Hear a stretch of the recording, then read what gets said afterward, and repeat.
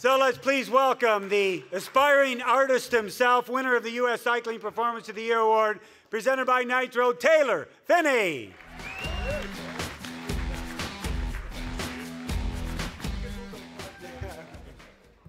Thanks guys. That was fun.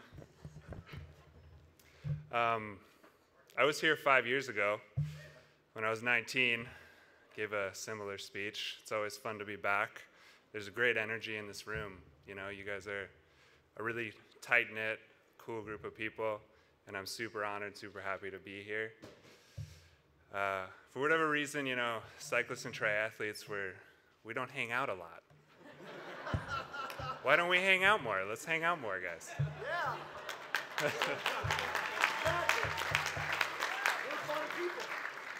Yeah. I like to come here because I feel like Bob always has a crazy outfit that he wears, or maybe it's just a tie thing. So I decided to wear my own kind of crazy outfit. I'm going for kind of like a burnout rock star that is now a full-time valet.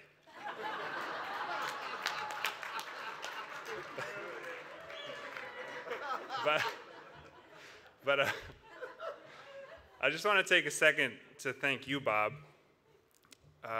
You've always been really supportive of me, and you know, you're incredibly selfless, and you put a lot of people above you. Yeah. And you're a very inspiring man, an inspiring human. Thank you, man. Thank you, man. No, you're a true example for us all, man, and I thank you for that. So thank you. If I could just share just one story with that bow. That wasn't planned, by the way. I wasn't like racing and like, hey, I should bow when I win. Like I woke up in the morning like, hey, I'm gonna bow today. It's gonna happen.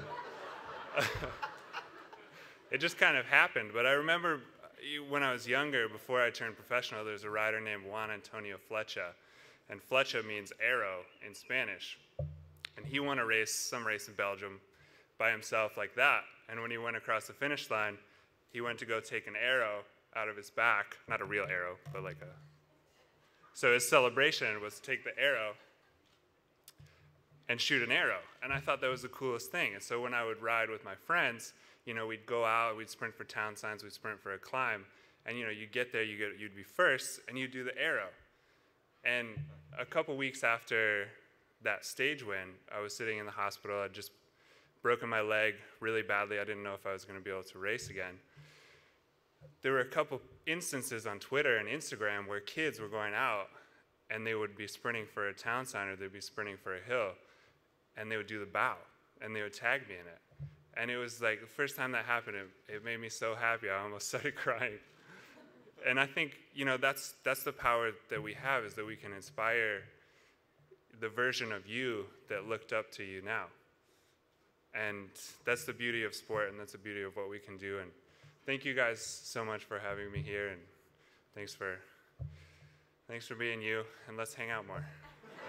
Yeah!